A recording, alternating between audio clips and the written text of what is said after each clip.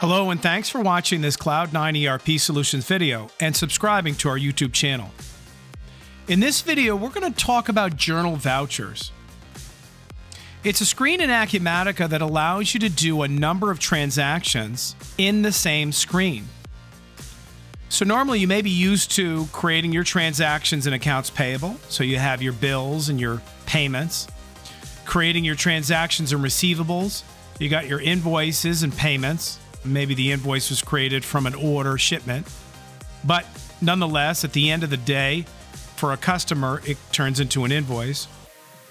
And maybe you're creating all your GL transactions under Finance Journal Transactions, where you key in the debit and the credit, and you continue on until you post that.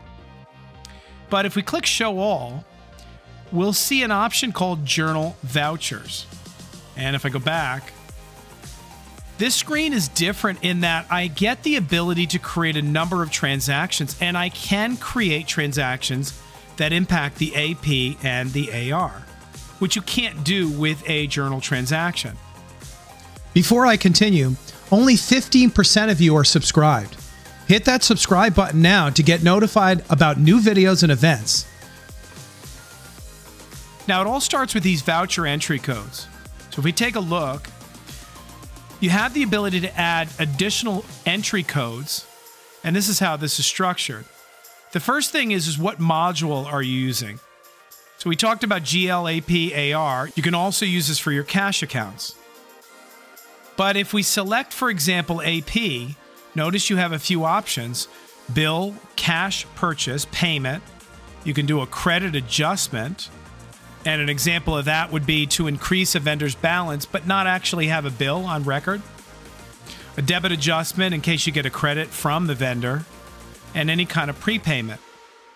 On the AR side of things, you can create invoices, cash sales, credit memos, debit memos, payments. You can see all the other options down there. Under cash account, you can do just a cash entry. And under GL, you can do a GL entry. These are useful because maybe you want to mix in a couple of GL entries alongside of all the other transactions you may be doing. Now, if we go back and we create a new journal voucher, we can come down here, we can pick the date, we can pick the post period. So let's say it's the 16th. Of course, just like a journal entry, I can change the post period. Acumatica is going to warn me to the fact that I have a different post period, doesn't quite match my transaction date. If you go back and you change to another transaction date, then Acumatica will repick the post period. You can give it a note here.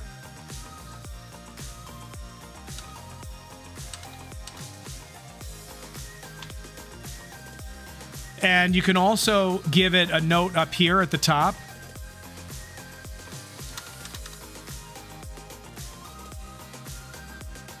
And of course, activities, and you can do attachments here.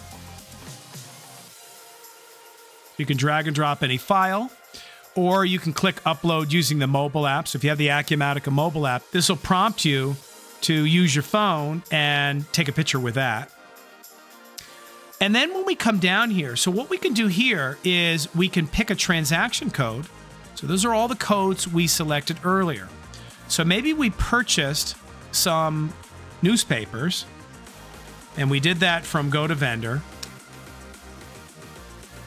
Your debit account is picked, so that's whatever expense account you want to use here. It happens to default to cost of goods inventory. That's just where it's pulling it up from the vendor. But let's say it's an office expense. And then your credit account is your accounts payable. This is going to go on our AP.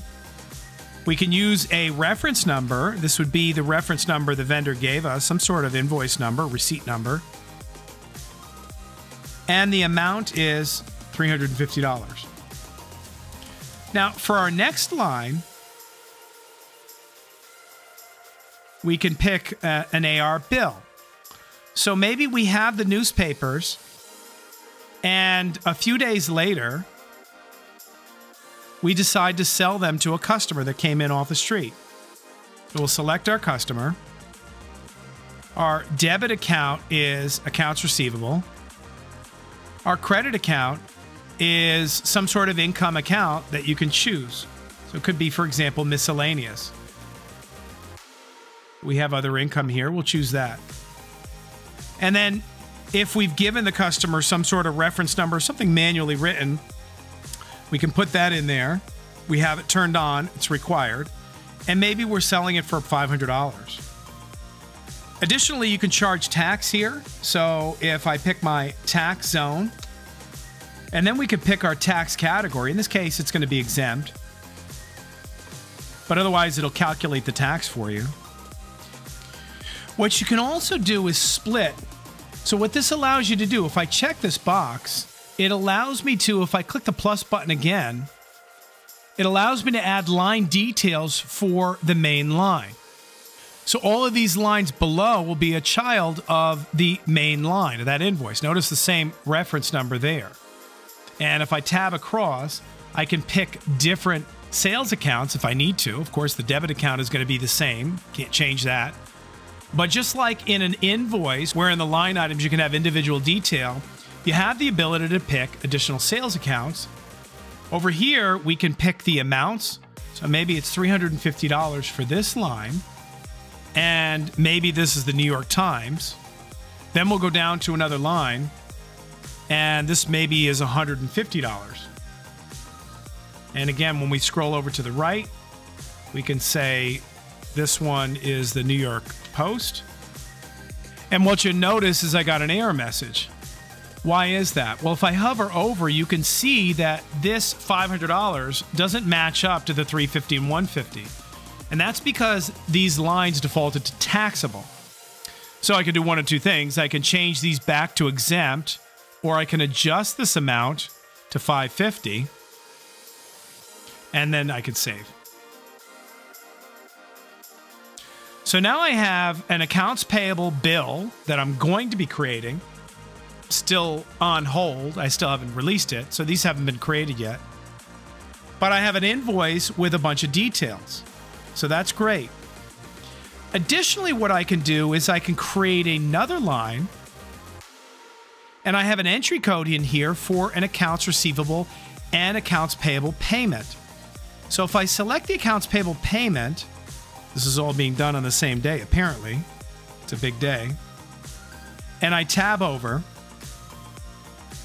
This is going to be debiting the accounts payable account, and we're going to credit whatever bank account we maybe used. If it's a cash account or petty cash, maybe if we paid for it in petty cash, we'll choose that. Maybe there's some sort of reference. And we paid $350 to pay off that bill. And then one other thing here, we'll choose an AR payment because the customer gave us money. Now keep in mind, we do have the different transaction codes that we can use that are, for example, cash receipt. So we could do this in one transaction. We're doing it in multiple transactions. And again, I'm going to explain why.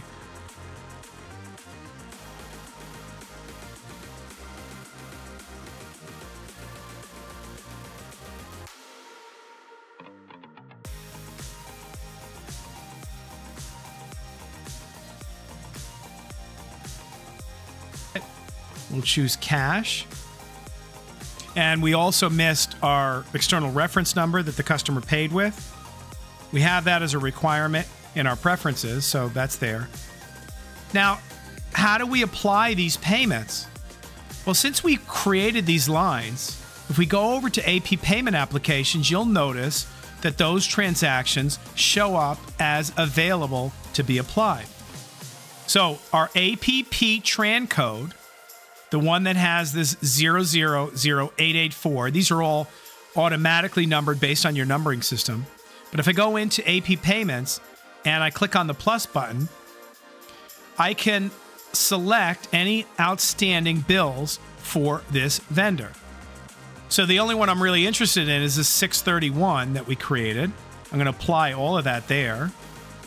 And then I can go over to AR Payments and the same thing. The line I added under transactions, this 0031, is showing up here on the top of this split screen. And now I can apply it to a invoice. And what I want to apply it to is this 3,200 invoice.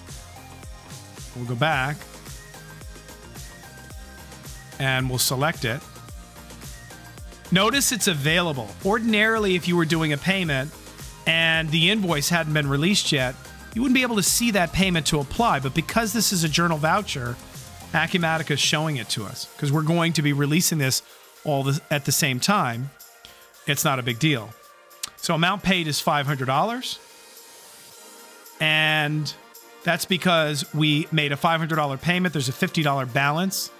We probably could have changed that. Let's go back and change that to $550. My mistake. We'll go back to AR applications and we'll change this now to $550. And now I have a zero balance. We'll save it. We'll remove the hold and release it. If you go over to GL Transactions, it'll show you all the entries that were made in producing these documents. And that's what they are. These are all documents that we created. So we have our AP bill, and you can see $350 here was credited to our accounts payable account. We hit office expenses for a debit, the same amount. And then we have our payment. So we debited $350 out of our AP account. We took the money out of our cash account to do it. And lastly, you can see all your AR invoices and the corresponding payments. You can also see the tax entries here as well. So why would I use this? When business as usual, I can use my accounts payable system and I can use my accounts receivable system and go through a more normal process. Well, the reason you might use this is to simply import to it. So if you have a battery of transactions coming from a different software package, maybe you have a point of sale software, and that point of sale software does a great job in what it does, but it's got no financials. You need to bring it all back to the ERP solution. Maybe you have many, many locations. And in this case, it makes it much easier to have your third-party data come in a method where you can select a customer. You could just use a generic customer. It could be generic customer or generic point-of-sale customer code. So if we scroll over to the left, right, we could just pick a generic code. We don't need that. If it's point-of-sale, you probably don't care. Maybe in some cases you do. But I have the ability to select my debit account and my credit account and my reference number and my total amount. And I can do all that in one line without having to create multiple transactions. So this can be very, very easy for either data entry or simply importing. So that's it. That's Journal Vouchers. And if you found it helpful and useful, please click the like button.